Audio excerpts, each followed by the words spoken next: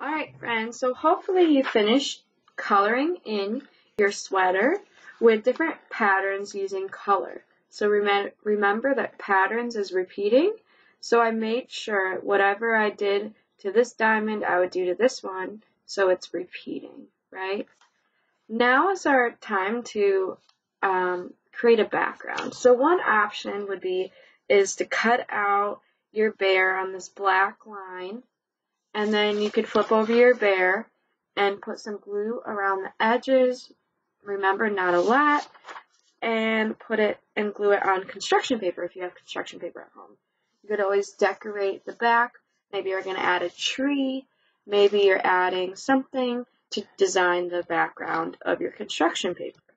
Another option would be is to take your paper that you had before and to make a texture background. So we talked about texture, right, is the way something feels, or where is art, we are making it look like it feels something, right?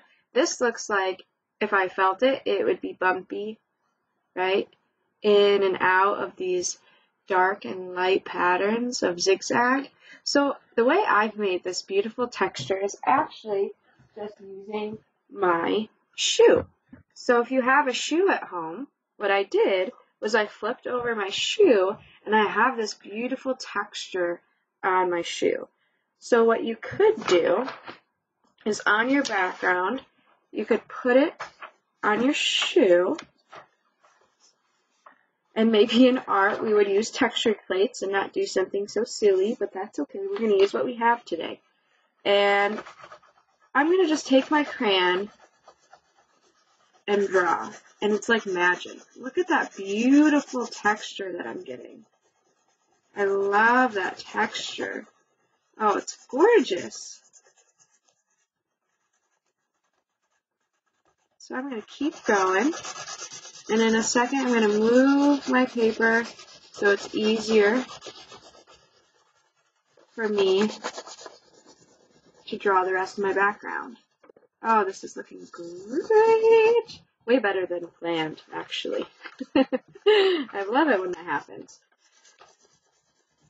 So I just moved it a little bit. That's okay if it wasn't exactly even, but I'm getting this beautiful texture in my back. So I have a nice textured bear and a nice textured background. Okay, I'll move my paper. Okay, I'm going to move my paper again. And I'm just having my crayon holding it like a pencil. I'm just rubbing back and forth. I'm not pushing too hard. I'm letting the crayon do the work for the coloring and just kind of going up and down on my shoe.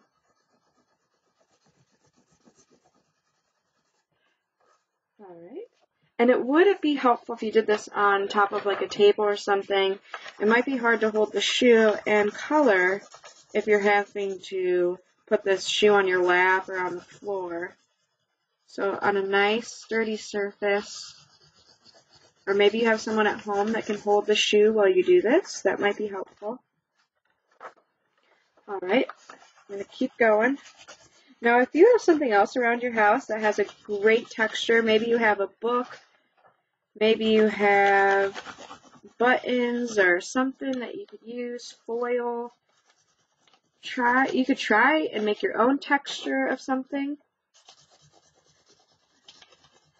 But most shoes have a really cool footprint and bottom design that you could use to create your background. Alright. Beautiful! Now I have a gorgeous textured bear. So feel free to make your own textures or use a shoe. Maybe have someone hold your shoe. Make sure our sweaters have patterns, and we added more fur texture lines with our crayons today. I am so excited to see your cute bears. It is unbearable. All right, have fun.